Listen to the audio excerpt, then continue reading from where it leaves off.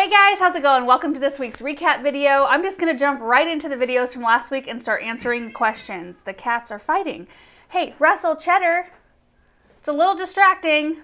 Anyway, the first video from last week was caladiums, the new Christmas plant. And in that video, I had just received a huge load of gorgeous caladiums. They were grown on at a facility relatively close to where we live, a couple hours away in Jerome, Idaho.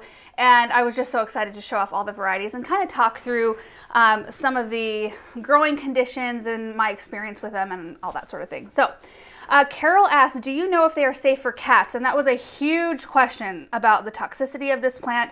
I actually have a note from the president of Classic Caladiums where all of these, well, lots of caladiums. I don't know, how many varieties do they have? They're breeders and growers, and yeah, like they're huge. They're out of Florida. He says they are not poisonous in the sense that they're not going to kill you. So all aroids, they're part of the aroid family, which also includes Dieffenbachia, anthuriums, elephant ears, alocasias, philodendrons, monsteras, callas. All of those things are in the same family. They produce oxalic acid, which is an irritant. When you get aroid sap on you, the oxalate crystals can abrade the skin, letting in oxalic acid, causing your skin to itch. The irritation usually subsides within an hour. So no, they won't kill you, but you don't want to get the sap all over you, clearly. It's kind of like euphorbia. Stay away from the sap. There are some, I guess, varieties of aroids, like the elephant ears and then something else that I'm not familiar with, that are edible. Elephant ears are edible. You can eat them, but only after you cook them because the heat destroys the acid in the crystals. Oh, interesting. Yeah. So the sap, he said, should be referred to as a skin irritant, mouth and GI tract irritant if eaten, and therefore avoided, but the plant should not be listed as poisonous. So there you go, you heard it from the pro. Elizabeth said, what about drainage? I love your pots and urns, etc. Okay, so the container, I'm trying to remember what containers I put them in the video. There were a couple like that gold, pretty gold pot. It does not have drainage in the bottom. So how you water that one, which these are easy because these plants like to be pretty moist. So when I water, I typically, it doesn't matter, just a tiny bit of water collects at the bottom. The soil will soak that right back up. But if I were going to be doing a deep watering, I'd want to just remove the whole plant in its little plastic container, put it in the sink, water it, let the water drain, and then put it back in the pot. The big concrete, what's that one called? I'm like the Capitol. I'm like totally, it's the Capitol, right? No? Corinthian, Gothic, something I can't remember.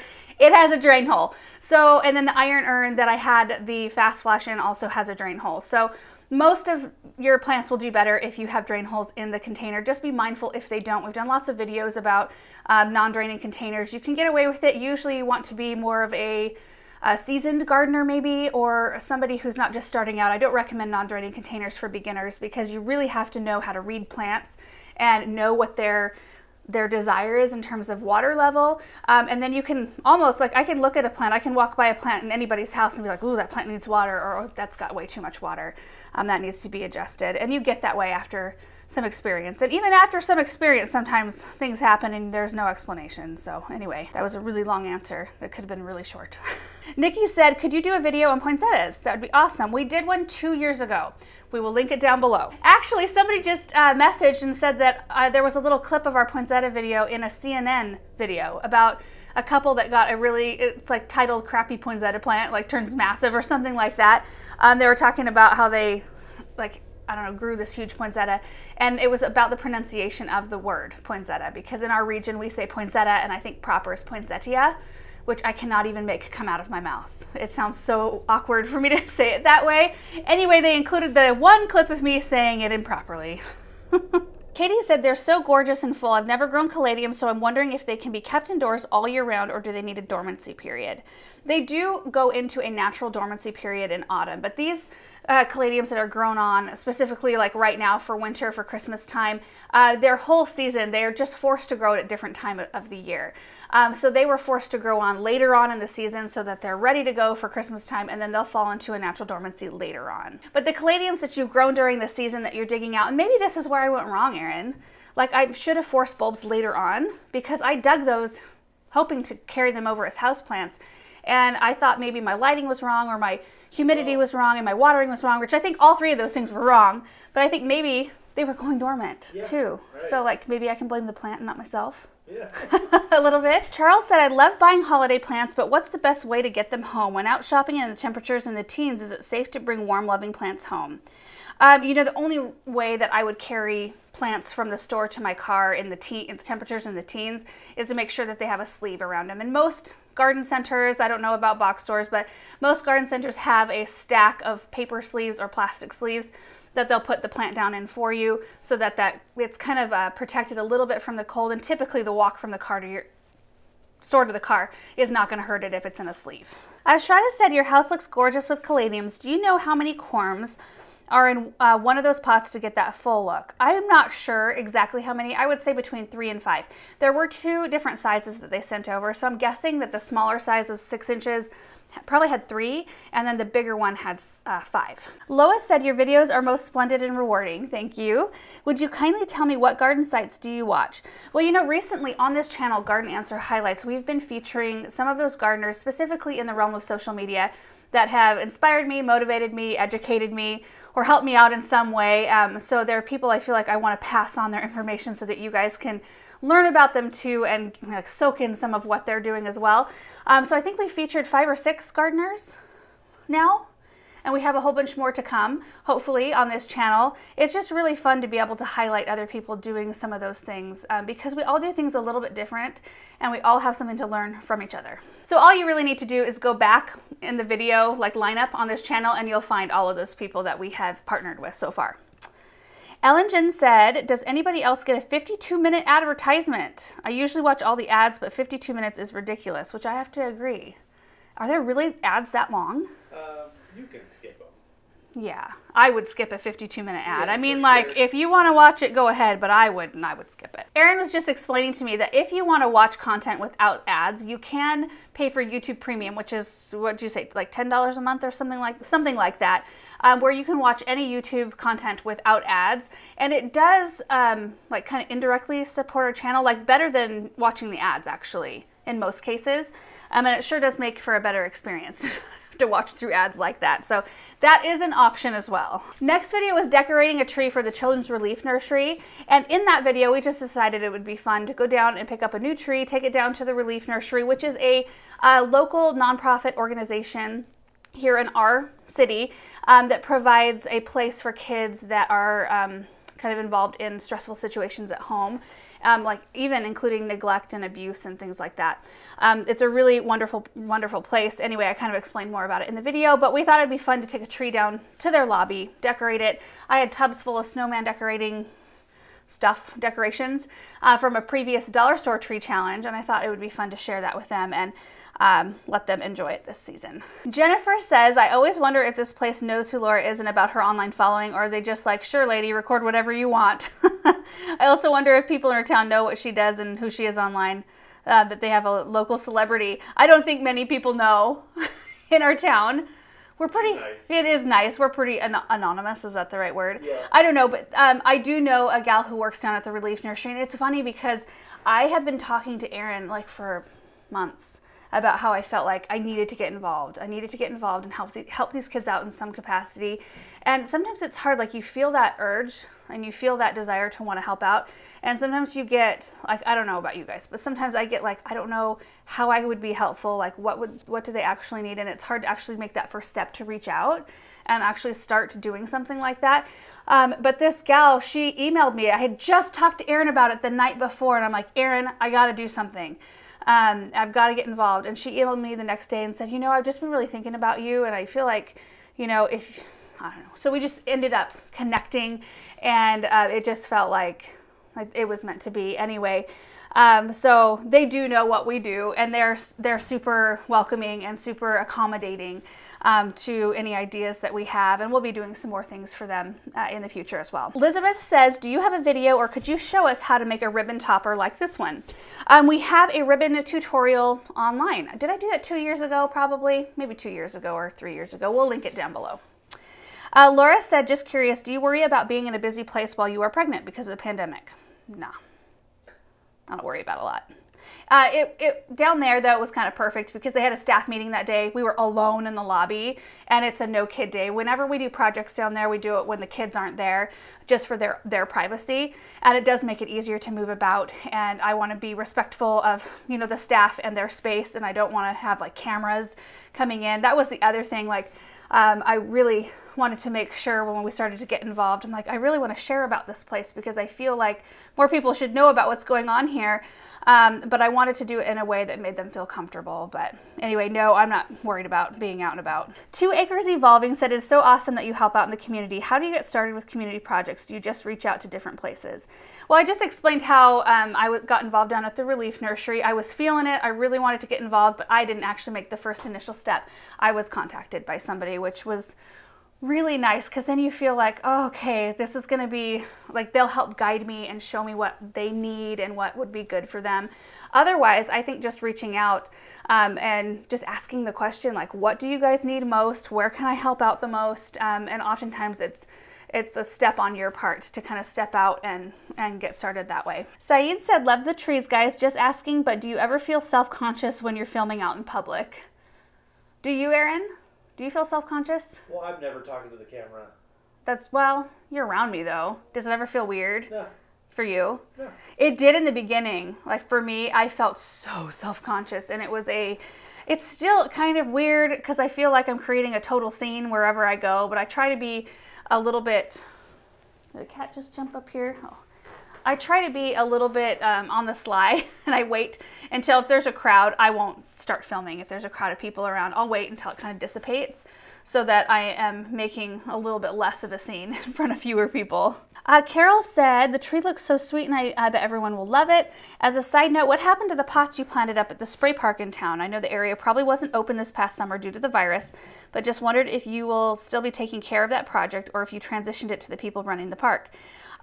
Yeah, it was closed for much of the season. I think they were open for a very brief window before they had to close down again.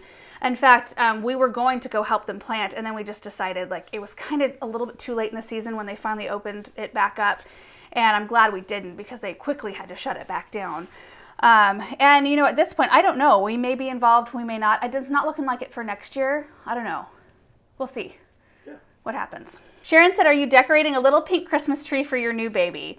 No, I actually stopped in my tracks at Joann's when I was there the other day. They have this section of kind of like little, like, kiddish looking ornaments, and they had one of those ceramic trees, little pink ceramic trees with the little Christmas lights that stick out. And I thought for just a brief moment, I'm like, I should get one of those, because that would be something really fun that she can have in her room from now on. But she's not supposed to be born until after Christmas, so I probably won't spend any effort actually decorating for Christmas for her next year. And even then, I mean, I think we got to give it 3 or 4 years, because, I mean, case in point, Benjamin's tree. He loves his tree. He loves it. It was worth it, but it wouldn't have been worth it any sooner than this year. I think 3 years, 3 years old is probably like the youngest. And last question from that video is from Carrie.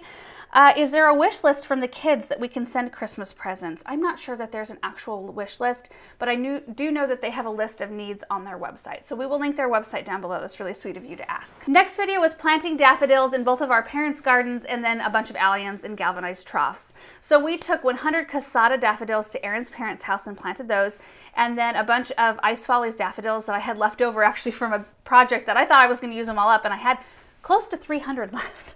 Thought I had about 250, but I ended up having to dig a few extra holes. But we put those around in my parents' garden. It's my dad's favorite daffodil. And then we came home and planted up 3 galvanized troughs, the ones we had on our new property, with Globe Master alliums. I think it's so pretty. So Tracy said, Laura, I've been told to put my nicer containers inside during the winter so they don't freeze and crack. Is that a good idea? And if you do that, can you still plant bulbs in them for spring? It is a good idea, definitely, to protect your concrete, especially, and terracotta containers from any extreme weather. It will make your pots last longer. You'll notice in that video I had all the pots we planted bulbs in outside of our greenhouse, exposed to all the weather, all the things. I find that, like last year in particular, my bulbs did way better being outside the greenhouse than in, because it just stayed too warm last winter. So it's something we'll have to keep an eye on. If you are wanting to plant bulbs in those containers, you would need to put them somewhere where it would be between like 35 and I think 45 is the range you want the temperatures to be in consistently for a lot of weeks. So that would be something you would need to make sure to have. We'll go ahead and link a video down below. We just did like a how to plant bulbs in containers guide, so that might be helpful to you. Astrid said, are there drainage holes in the metal tubs that were planted with alliums? Yes. So those troughs come with a drain like built into the bottom that you can unscrew, and it's a nice big hole at the bottom of the container. I did not drill extra holes. Last year I tried them out. You know, we planted them up just using that one drain hole and they did fine. Look at him. He's like, love me today. I need lots of love. Next question, aren't you concerned about toxicity of the fertilizers you are spreading and breathing while so pregnant? No. Do you worry about anything? No. Margie said, holy moly, how are you going to move them? And no drip tubing. Yeah, the drip tubing was a little bit of a, I forgot, Erin. I forgot the freaking drip tubing, which is not a big deal with those galvanized troughs because we're going to be moving them around. So honestly, like not, I don't know, it'll be fine. We did put those troughs in front of the greenhouse in such a way that we can drive the tractor right up to them and put those containers on the forks to put them where I want them to go next spring. I had thought we initially, when we pulled those out, they were all emptied behind the barn when we got ready to do this project. We pulled them out and we were going to line them up against the barn. But then I thought, oh, we better not do that because I don't think we can get the tractor in there. It's going to be too tight and we're going to need to be able to lift him with the tractor. Abby said, I'm sure this question's been asked before, but I was always taught not to fertilize young plant seeds, bulbs when they went in the ground because it could burn their roots. Is this a myth? It's not necessarily a myth. I think it depends on what fertilizer you're using. It's certainly a thing. You know, you don't want to use a full strength fertilizer on young tender seedlings that have just come up. You'll want to use a specific like starting fertilizer that's already mild, and sometimes you even want to like dilute it by half to get them going. For bulbs and things like that, when I'm using Biotone and Bulb Tone, those are specifically formulated for root development. And so they're not super hot. They're also an organic. They're a slow breakdown. When you're using a synthetic, it's a lot more nutrients available to the plants like right now. And so you have a little bit more chance of burning roots or plants with the synthetic, I think, that over an organic.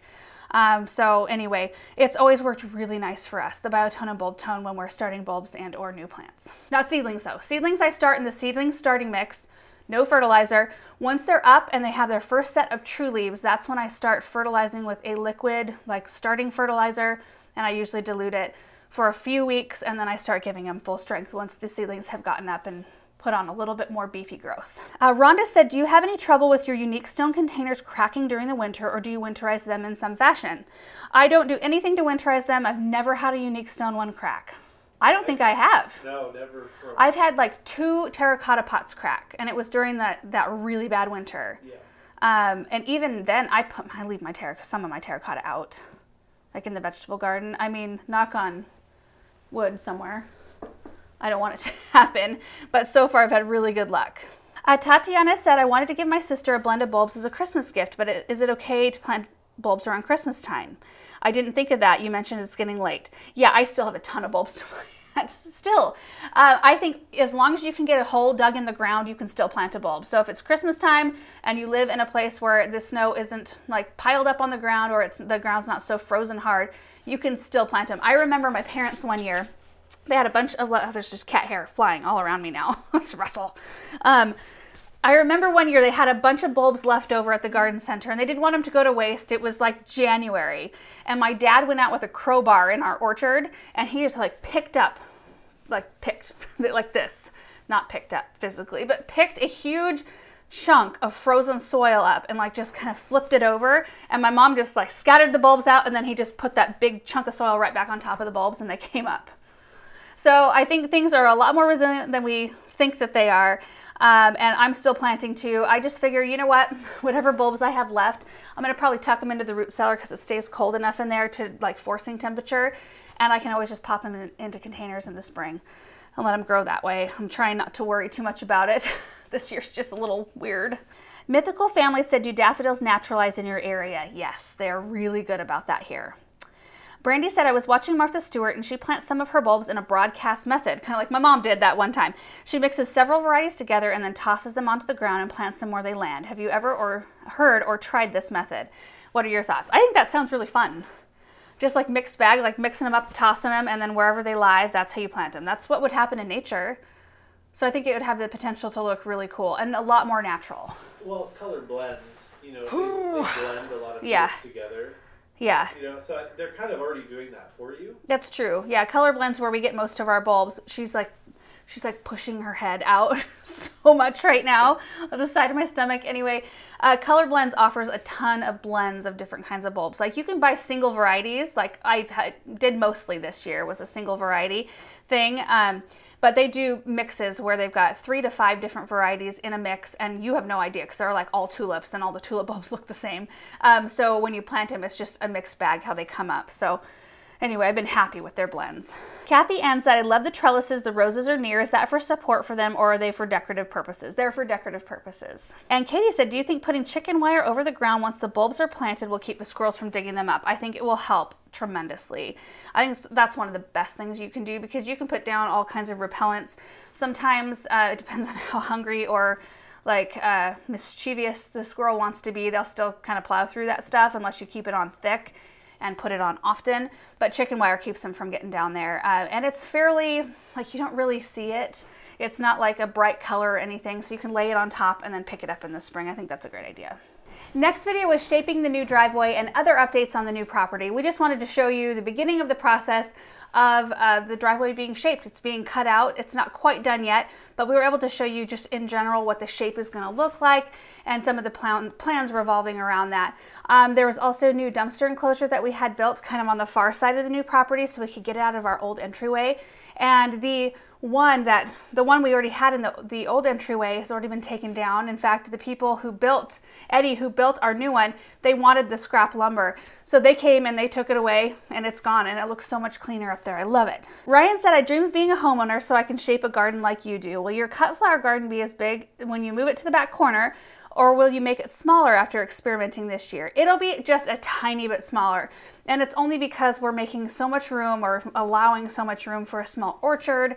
We'll have a shed or a greenhouse in the back of it, as well as a composting system, a place to hide all of our pallets of soil and mulch and stuff like that. And then I don't want it to come so far forward that it meets the driveway. I want there to be enough room to where we can get equipment around and not actually have to go into the lane. It'll all make more sense once we start laying it out and like marking off all the corners and such. Kim said, for me personally, I think it's a shame to put a highway in the middle of it all. Why not use one encircling everything?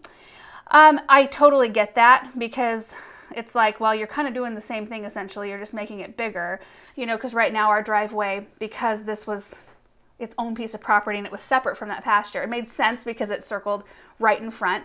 But now we're trying to get rid of that driveway right in front of our old property because it does cut things off and it makes things very like not inclusive. It doesn't look like our two properties belong together. If we were to do a circling driveway, it would be really oddly shaped, because you'd have to come out and then turn right, go all the way around. It doesn't make sense to do it that way.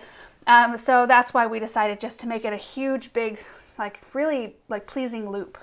When you look at it from overhead, it'll just be a nice big loop. And it won't feel like it's a highway. It kind of comes across as one right now because there's nothing else out there. But it won't once we have everything going and we have big shade trees and stuff like that. I think the idea too is that we want the road to be like within the garden. Like you want to drive closer to where everything is. Closer to the house too. Yeah. Like it makes sense to be closer to the house and not go out in the back 40 to get all the way around the driveway. Right. So, Katie said, I'd love to see the progression of the new property. How do you envision guests using the new driveway? I don't really know, because, I mean, she brings up a good point. It seems like they would have a fork in the road decision to make, whether to continue straight or turn left. Will you have a preferred driveway, and will you install or plant anything to make that obvious choice?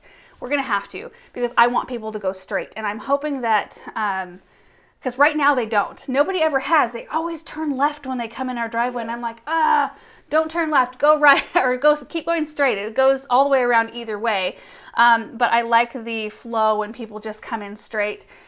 Plus, I like the way that you see the gardens when you come in straight, because you get to see across Versailles, you can see to the gazebo, and I really like that view instead of coming this way. So I'm hoping having the line of maples just on the straight will help people kind of like keep shooting them straight instead of wanting to turn left. But we may have to put a sign. What would that sign say? Like continue straight? Yeah. Like circle driveway, continue straight? Yeah. That might or be. just this way. That might be really helpful. Yeah. Yeah. So a sign might be the way we need to go. Aileen said, Erin, will you be putting Christmas lights down the new drive? You know, we tried on one of the maple trees, and they're just not branched enough yet. It seems like all of their branches are just smooth. There's not very many forks, so it's really hard to find places to prop your lights. The only way we'd be able to light them this year is if we wrapped them like this, in which case you kind of draw in the branches, and I don't think that's necessarily great for the trees. So I think we're going to skip the trees this year, which is kind of sad. We were hoping to be able to do them this year. But the whole fence line is swagged. Like there's a swag of lights, and it looks really pretty. And how much more do you have left to do? There's actually a lot of lights left. Well, you ordered a bunch more lights. I did. It's going to be beautiful because I feel like you've already done more than you did last year at this point, and you still say that there's more to put up. We'll do a tour at some point. I think you guys will love it. It's this whole area is quite the show. All of our neighbors get into it, all of them. I think every single house has lights now, right, Erin? Every single house? One even has one of those shows that you tune into the radio. Yeah, I think the house right across from Makia's does it. Okay, so there's one house that hasn't put them up yet, but it's only December 1st, so. Beth said, I'm sure it's going to be beautiful. Why not get the excavator man to make a bit of difference in the levels rather than flattening your land even more? Look how lovely your water feature looked. True. How much land do you have? It looks like maybe 7 acres or so. Thank you. I enjoy your programs. We have 5.6 acres altogether. In the back corner where I was talking about him leveling it out, we need it to be level because that's where the cut flower garden and orchard are going to be. So in order to irrigate properly and all of that, it needs to be flat. And I am not a huge fan of creating contour and or like big water features that have big boulders and stuff in terrain where it's not natural. So if you have a flat landscape, for the most part, I like to keep things the way it should look. I don't like to do man-made berms. I don't think it's bad, and I think in some areas we could do it here just slightly just to create a little bit more shape. But I always shy away from that. I always like to kind of work with what I have. That's why I think I mentioned in that water feature video that we did with Greg, the pond guy, they did a beautiful job. He and his designer, Brian, beautiful job. But I was tentative because I don't like the look of when people bring in tons of rocks where there are no rocks there's no boulders, no rocks in my landscape, and there's nothing about our surrounding area that has those. So when you bring it in, it's definitely brought in by like just man-made, and so it looks less natural. And so I expressed that concern, and they did a beautiful job incorporating those stones into our landscape for that little pondless waterfall. I was really pleased with it. So like I said, it can be done. I'm just not as experienced with that kind of thing because I've just always shied away from it. Rose said, do you always burn or have you considered composting? We are working on a composting system. We will have one in the back corner of our property. And we are not putting it right up against a neighbor's house. I know that has been kind of a concern of everybody's. Also, if you're doing composting correctly, it doesn't smell. So that shouldn't ever be an issue, but not to say that we will do it correctly. Well, that's very true. I think that your balance can get off, but you can quickly fix that though.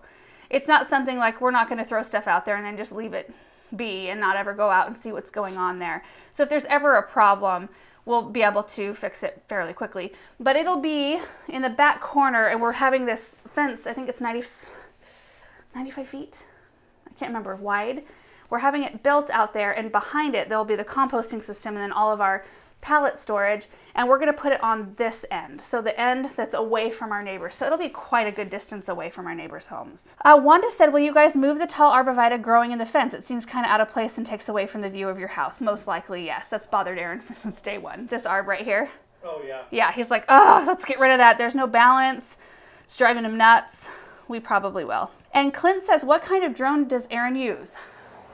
Mavic. A Mavic? Mavic 2 Pro. Mavic Pro 2? I don't even know. It's so confusing. You've got it linked in our equipment, right? Yeah, I think I do. So maybe we can link that? Yeah. We're going to have a lot of pages and videos to link to this video.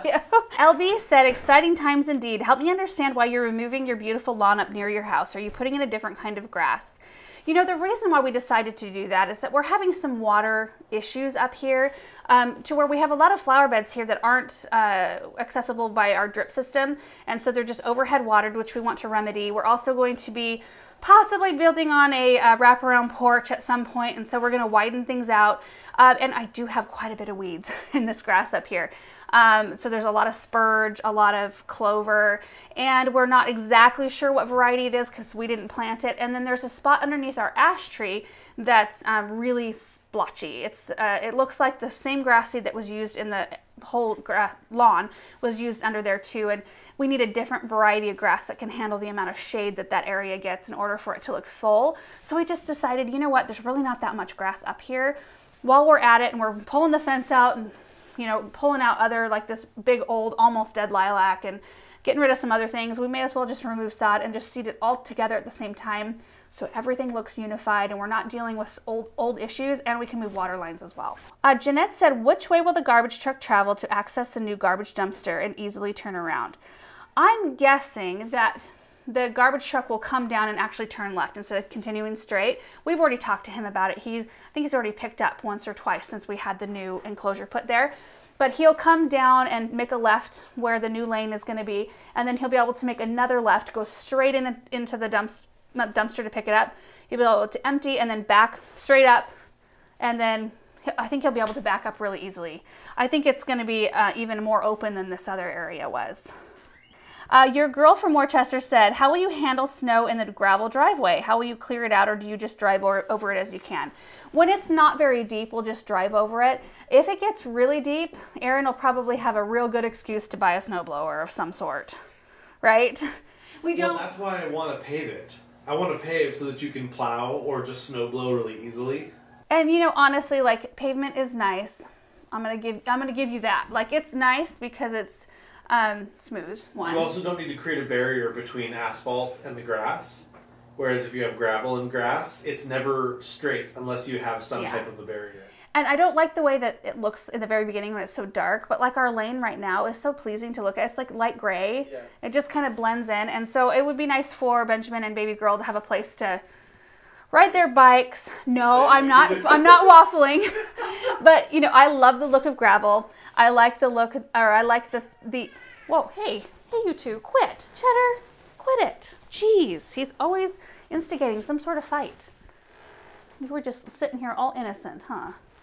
So I like the look of it. I like the fact that you can reform it. So like if we decide, Aaron, and I think you kind of agreed with me maybe in the beginning, like with this new lane, if we need to reroute it a slight bit, it's way easier because since this is all brand new, if we need to do more water lines or we decide, oh, like this needs to be a little bit shaped different, we can figure all of that out over the next few years and decide exactly where it needs to go before we do something that's more permanent. He agrees. I like the sound of it.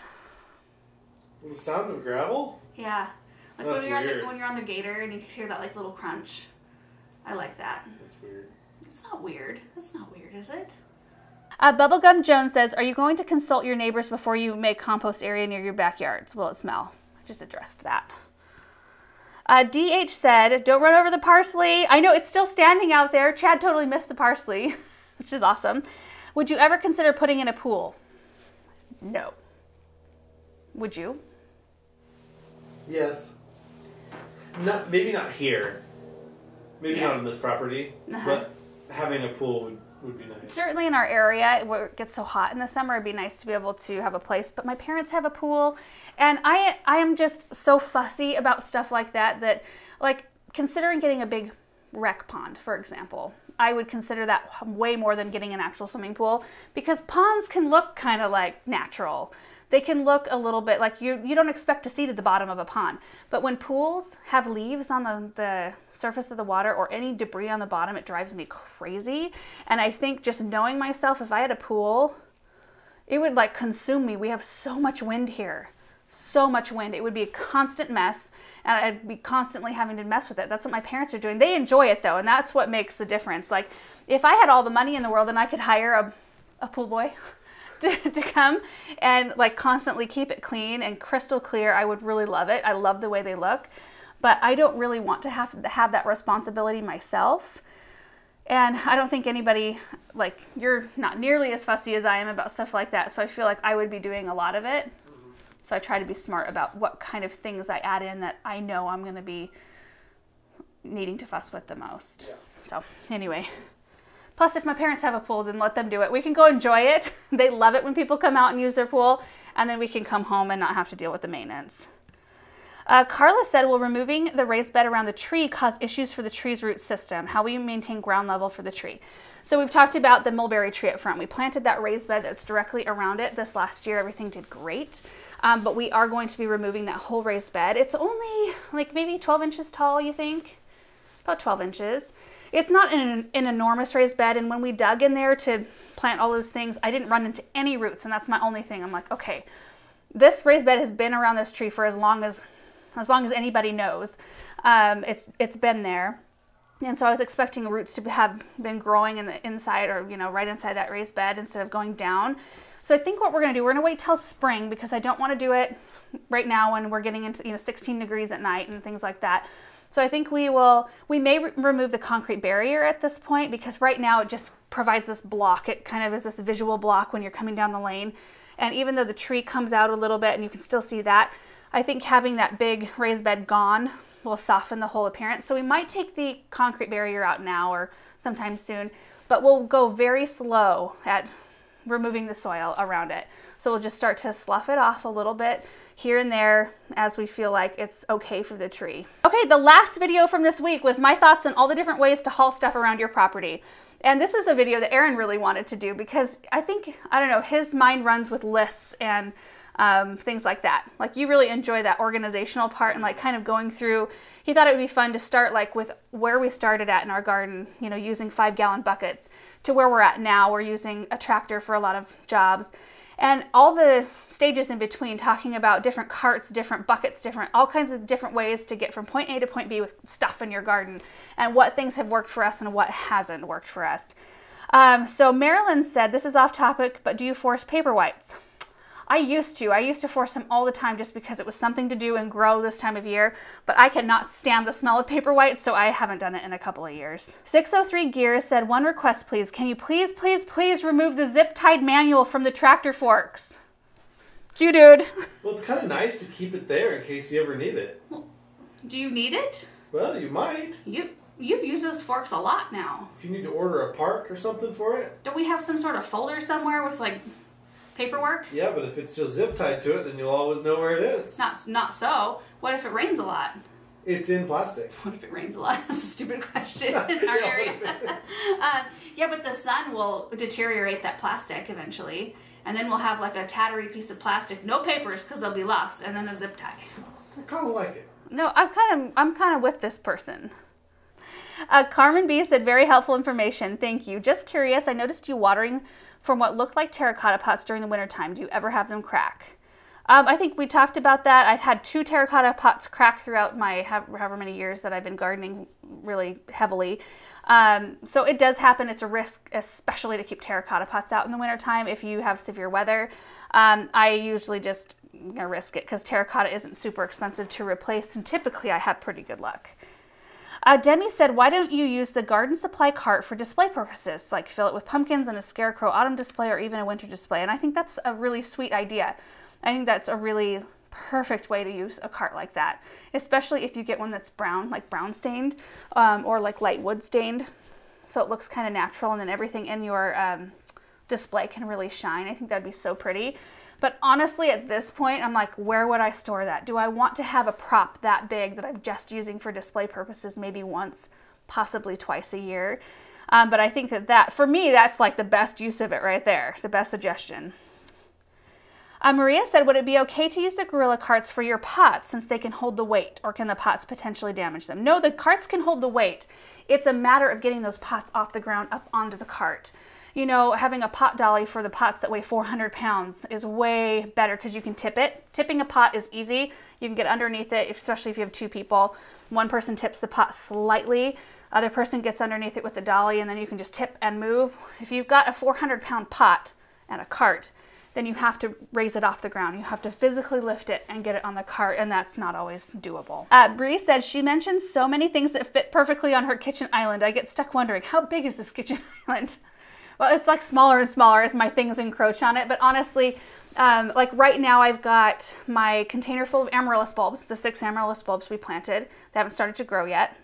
December 1st, so probably won't have blooms until like end of January. And then I have the one succulent arrangement, the Eat, Drink, and Be Merry. I have that sitting right next to it. So that's all I have on the island right now. And typically I'm just like rocking through the centerpieces. I just like enjoy one, move it out, put the new one in and move it out. But we use that kitchen island as a catch-all. It is a constant edit process in our kitchen because there's so much going on all the time, and I'm just as bad as everybody else, but I come in with all my junk, I set it down, and I move on to the next project to where like we get 3 or 4 projects worth of stuff sitting around my centerpieces on that island. That's off topic, but there really usually isn't a lot of space on that island because there's just so much junk all the time. Sherry said, how fast does the John Deere Gator go? Does it top out at 15? I forgot to mention that. Yeah, it tops out at, 15? I think at 15 miles an hour, but there's something that you can do to make it go faster, and I've got the guys at John Deere working on it. It's like an override of some kind. Yeah, it's an override of some kind, but it's sanctioned by John Deere. Do you really? I'll find out. Do you really want to have it go faster? It's kind of nice. Yeah, I think it'd be nice to have a higher top speed. I mean, we drive it down our lane to get the mail, and usually the speed is perfect. And honestly, for me, having Benjamin, who loves tractors and cars, and he loves buttons and all that stuff, I thought, well, he's watched pretty darn close all the time. But I mean, you know, stuff happens. So I thought if he ever got on there and somehow figured out how to turn this on, I would much rather have something that tops out at 15 than that tops out at 45. You know, so part of that makes me feel better. I also forgot to mention the battery life on that thing, which we're going to do a review video of it anyway, but it lasts us for several weeks, like 2 to 3 weeks, and we use it pretty hard, so I really like it. And that's it, you guys. That is it for today's recap video. Thank you so much for watching. The sun is out. I'm going to go out and do some winter containers. I feel like I'm a little late getting this all done this year, but you know what? It is what it is, and I'm going to utilize every ounce of sunshine we have. So I hope you guys are all having a great day and have a great week, and we will see you in the next video.